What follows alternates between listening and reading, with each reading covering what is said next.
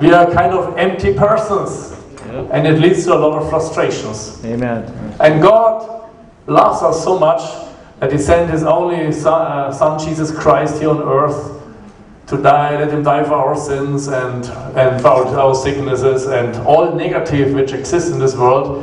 And I mean, God Himself was in Christ. I mean, after 3 days, we all know He resurrected and He stood up and went back to heaven. Amen.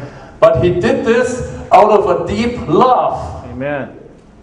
That's right. Everything in the kingdom of God, the motivation, attitude is to love. Amen.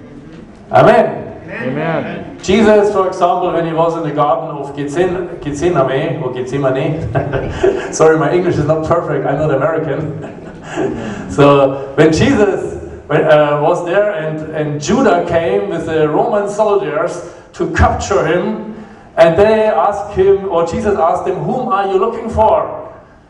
And they said, we are looking for Jesus of Nazareth. And Jesus said His name, His real name in Hebrew language. He said a name called like Yahweh. And all the soldiers fell down on earth. Right. It means because Jesus Christ on earth, He was God being in a human body. Amen. So of course when God really speaks with authority, even in a human body, all people fell down. So Jesus, I tell you what, Jesus did not have to go to the cross of Calvary to save us from our sins and sicknesses. He did not have to do it. He could have chosen in this hour, He could have chosen to go back to heaven straight ahead without going to the cross. Amen. But He did not do it. And why did He not do it? Because He knew. Because He loves us so much. He loves every human on earth so much that He knew if He's not going to the cross, we all would go to hell forever. Yeah.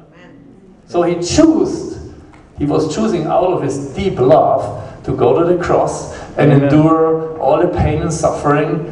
And He suffered, I think he's a man who suffered most in this world. He was full of pain and sickness, and they beat Him up so much. He didn't look like a human anymore. So, and after, you know, if you know the story, He resurrected after 3 days and went back to heaven. So He did this because He loves us so much. And we as sons and daughters of God now, and I hope everybody is saved here, then if you're not saved, if you don't know Jesus Christ yet, today is your chance to get to know Him. We really should also be thankful and be conscious about this, what Jesus really did for us out of a deep love. Hallelujah. Amen. Amen. Hallelujah. Amen. So that's why I call this ministry Love of God Ministries International, because proclaiming the gospel of the kingdom of God in all over the world, it's also out of love, because I personally do not want anybody to go to hell. Amen. That's what we should be. So the motivation also to preach the gospel should be the deep love of God. Amen. And yeah, this ministry is more based on outreaches. You probably know it is a crusade, for example, like international evangelism, preaching Christ to the people, to bring them into the kingdom of God.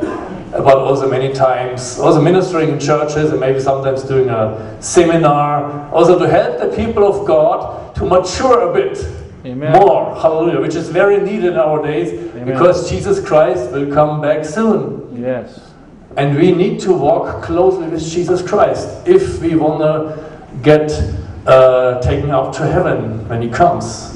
Amen. Everybody should know when Jesus Christ comes back and we are still here, we're getting transformed and we're going to go up. That's right. Amen. Amen. Hallelujah.